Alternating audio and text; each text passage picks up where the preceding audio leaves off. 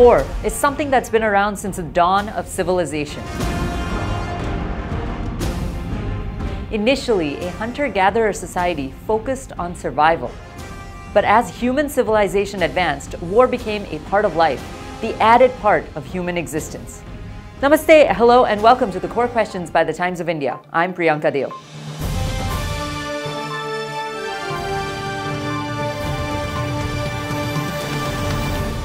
From hunters, gatherers, discoverers, and inventors, to innovators and conquerors, the ambitious, and at times the cruel, conflicts and combat became the very nature of human existence, and wars have largely defined the course of human history. It's been estimated that there have been over 14,500 recorded wars between 3,500 BCE to the late 1900 CE. That's over 3 millenniums. The earliest known and recorded war was fought 13,400 years ago, in 2700 BC. Now, wars are not mere scuffles over food or over a female. Anthropologically, it can be defined as a battle of conflict between two groups of the same species. But we can't just justify group fights as full-on wars. The distinctive factor here is tactics or strategies, from the use of mind games like misdirections, attack, formations, retreating, to circling back, to use a surprise weapon like the Trojan horse like the Greeks did, or the Brahmastra in Hindu mythology. The devices, methods, and weapons of modern-day warfare have revolutionized far too quickly. Believe it or not, we are already in our Black Mirror future. France is experimenting with enhanced soldiers. It's trying to augment human strength, endurance, and combat effectiveness to fight their wars. Whereas China is developing killer bees, automated, small, agile, and interconnected drones to overwhelm enemies or targets. Now, with the dawn of artificial intelligence, or AI, battlefields have advanced as well. Take these, for example. Iran's top scientist, Mohsin Fakhrizadeh, was assassinated remotely by an AI-assisted killing machine in broad daylight. This was in 2021, and the confirmation, far from acceptance, took days. This was the first high-profile assassination straight out of a science fiction Hollywood film. The operation was led by Mossad, which is Israel's intelligence agency, in collaboration with America's very own CIA. The United States killed Al-Qaeda leader Ayman al-Zawahiri with the help of a drone in Afghanistan last year as well. Iran's most powerful military commander, General Qasem Soleimani, has been killed by a U.S. airstrike at Baghdad airport, a significant shift from sending the Marine Corps to kill Osama bin Laden over a decade ago. Sci-fi nightmares of a robot apocalypse aside, autonomous weapons are a very real threat to humanity. Experts explain how the emerging arms race could be humanity's last. The targeted assassination via drone strikes have become progressively normalized with the help of official secrecy, government propaganda, and press coverage. I say this with a pinch of salt because the United Nations Convention debated the question of banning autonomous weapons. The UN Convention on Certain Conventional Weapons meets once every 5 years for a review.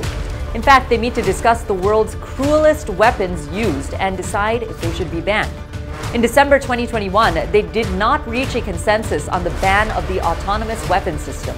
And almost 4 years later, use of drone wars have become an easy narrative for targeted killings as well as lethal autonomous weapons known by the acronym of LAWs, which are trendy. Ironic that the acronym is LAWS. Now, these are not your Terminator-style robots. On record, 5 world leaders are investing in the development of autonomous weaponry. The United States, China, Russia, South Korea, and the EU. This is the majority of the developed world, by the way, each pouring billions of dollars into this arms race. These weapons can survey their surroundings, identify their targets, and independently choose to attack those targets on the basis of sophisticated algorithms. But artificial intelligence is being added incrementally to existing systems as well, so that drones can fly on their own and target things on their own and kill things on their own. The problem is, there is little regulation, at least for now.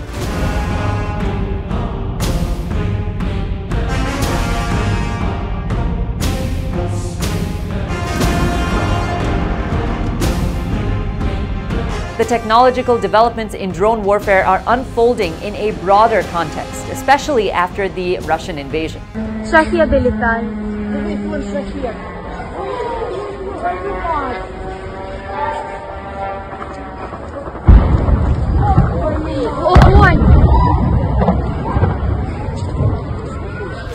More countries are getting their hands on the new age sophisticated and automated weapons for the sole purpose of defending themselves. And Ukraine has become an unofficial testing ground of sorts.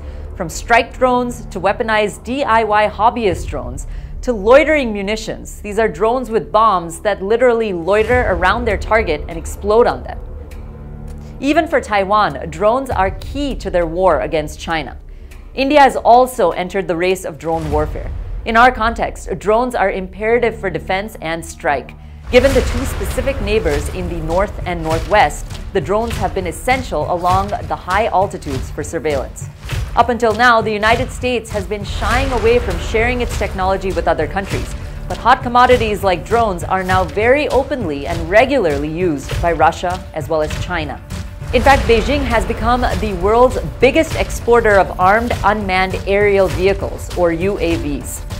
So the United States has eased its restrictions. Apart from its close allies like Ukraine and Taiwan, America has opened its arms and pockets to others.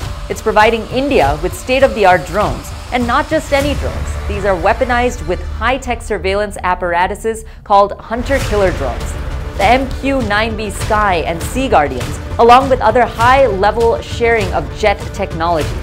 But the deal dates back to 2017, when Prime Minister Modi held a meeting with former President Donald Trump. India was the first non-treaty partner to be offered with these drone systems. While the negotiations took years, the Trump administration finalized the sale of armed drones in 2019 to India. However, the global watchers claim that Pakistan is, quote-unquote, well ahead of India as far as drone technology is concerned. Nevertheless, India is catching up like in every other sector, and over the next 15 years, the Indian Army plans to induct UAVs down to the battalion level with a total turnover of around 120 to 150 billion rupees by 2026. The recent deal inked during PM Modi's US visit in June 2023 is worth over $3 billion US. The deal includes 31 high-altitude, long-endurance UAVs, of which the Navy will get 15 Sea Guardian drones, while the Army and the Indian Air Force will get 8 each of the land version, called Sky Guardian. With extended range and weapons carrying capabilities, these drones are expected to be instrumental for India's border defenses. Thanks for watching The Core Questions by The Times of India. Please like, share, and subscribe. Until next time, this is Priyanka Deo signing off. Namaste.